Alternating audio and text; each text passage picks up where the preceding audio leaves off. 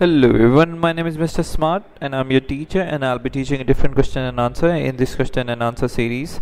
So I welcome you on behalf of class Theta. So our today's question which we'll be discussing is, when are two times you might use this setup screen in the book review feature? So we have four options here: when enabling payment in a new QuickBooks Online company, when recording beginning balance in the new QuickBooks Online company, and when re-indexing a QuickBook data file, and when changing chart of account names when making adjustment to the balance sheet account balance during the cleanup process.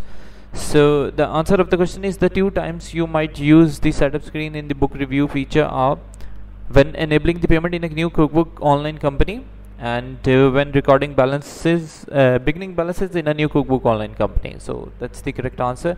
If you have any other question, just leave a comment and I will get back to you as soon as I can. Thank you very much for watching the video. Until next question, bye bye.